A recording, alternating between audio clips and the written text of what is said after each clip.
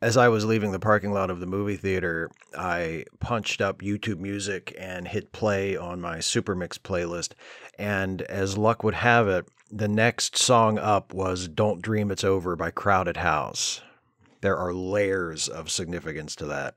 For one, it's been one of my favorite songs for most of my life. For another, it's one of the few recognizable pop songs from the last 40 years that doesn't get a prominent needle drop in the movie I'd just finished watching. I kid, but the soundtrack is almost distractingly packed this time around, and for a movie in this particular series, that's saying something. And for another, Don't Dream It's Over has a lot in common with the movie I'd just finished watching before pressing play. That song and Guardians of the Galaxy Volume 3 are both about the longing, reluctance, and pain that come along with one of life's most unfortunate and unavoidable experiences, the parting of the ways. I won't spoil anything for you in this review, but I will say that at certain points in the movie, goodbyes are said. How permanent they will end up being, given that these characters exist in a massive multimedia action-adventure franchise owned by an entertainment conglomerate in constant need of fresh content to push out to the masses, remains to be seen, but at least some of them feel permanent. And there I'm only speaking of the goodbyes that are said between characters. There are two additional partings of the ways in this film that may be the most wrenching of all, especially for fans like me, who have considered the Guardians series our favorite corner of the Marvel Cinematic Universe. We in the audience are saying farewell to these characters, at least as they have existed up to this point, and so is the filmmaker who brought them to life, James Gunn. Of all the many sub-franchises within the MCU, the Guardians films have always felt the most personal. It's not difficult to imagine why Gunn would have been drawn to the Guardians or why he's been able to pour so much of himself into them. The Guardians are a chosen family of misfits and criminals who find in each other a shared purpose and a desire to be better people. And as he has told their stories, Gunn has experienced his own personal growth and evolution toward being a more mature, more compassionate, and thoughtful human being that can be traced through his work and, infamously, sometimes through his Twitter account. And just as the Guardians have followed their calling and found themselves the better for it, so has the filmmaker who pulled them out of the comics pages and introduced them to the world.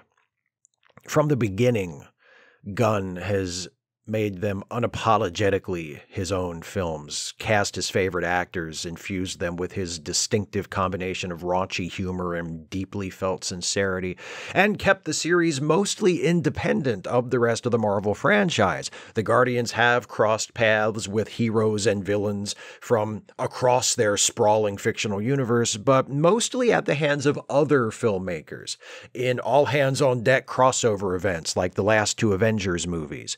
Gunn has always seemed far more interested in exploring his neighborhood of the MCU than in building connections to others.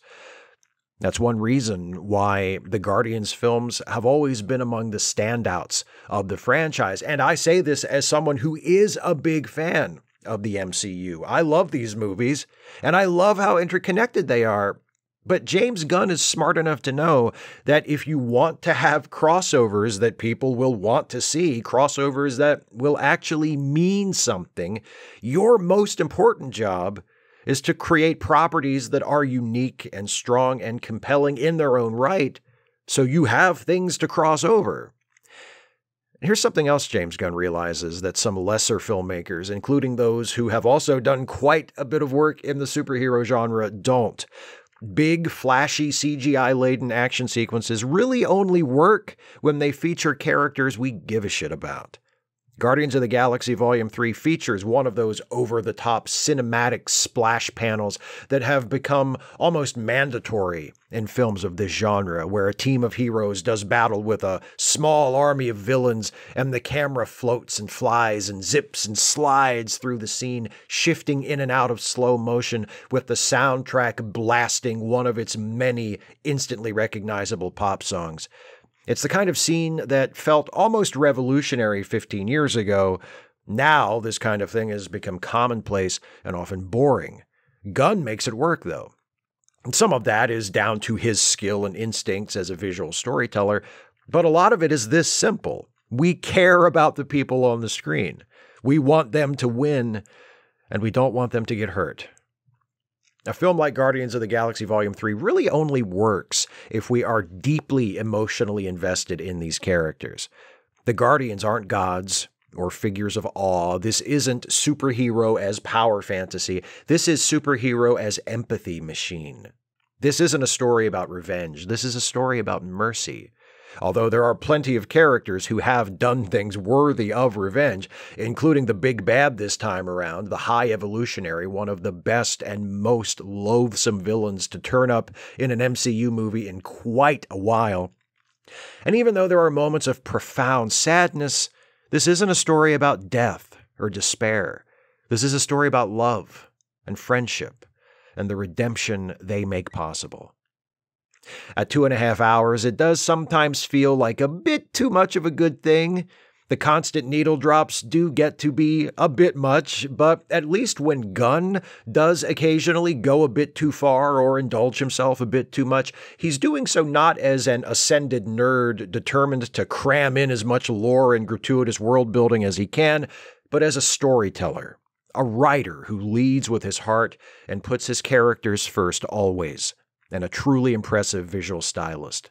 The Guardian series has always been tied with the Black Panther films for the title of best-looking MCU movies.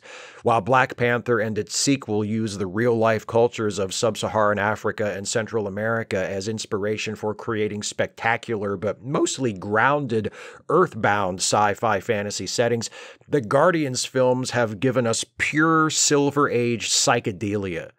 Thanks to the Guardians films, outer space in the Marvel Cinematic Universe is one of the most colorful places you can imagine, with bright and brilliant clouds of gas and irresistibly bizarre planets, outposts, and ships everywhere you look. There's a lot to this movie.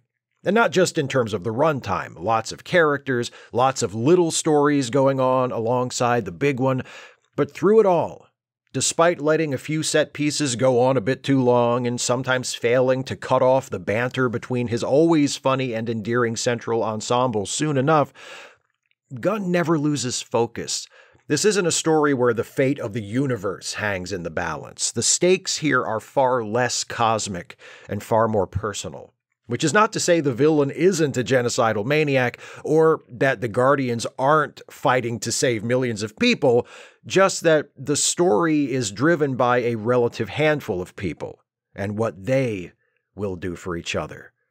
There are setups and payoffs galore, including late payoffs to things you didn't even know were setups. I love those.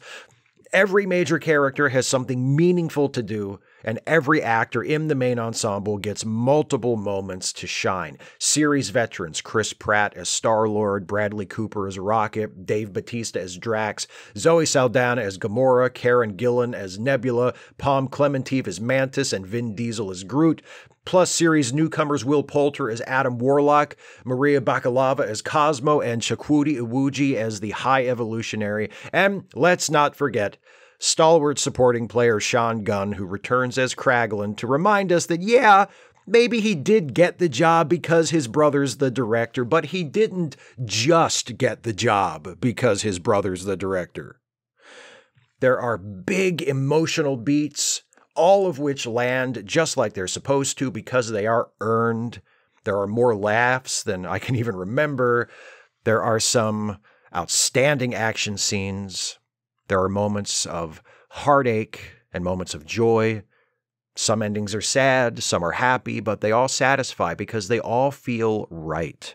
Running through everything, imparting meaning and resonance is the difficult truth that nothing lasts forever. When Juliet says goodnight to Romeo on the balcony, she tells him that parting is such sweet sorrow. And isn't that the truth? We say goodbye to people, to places, to times in our lives that have been special to us, and there is pain, and it hurts, but it also reminds us of the love. It's true nothing lasts forever, but the fact that they don't last is what makes the good times so precious while they do. It's a good movie, is what I'm saying. Go see it. And, not that I have to tell you this, but stay to the end. There are mid and post-credit scenes. True to the spirit of the film, they don't serve to set up future entries in the series or tease other upcoming projects in the ever-expanding MCU. There is a so-and-so will return title before the final fade to black, but what that means specifically is anybody's guess at this point.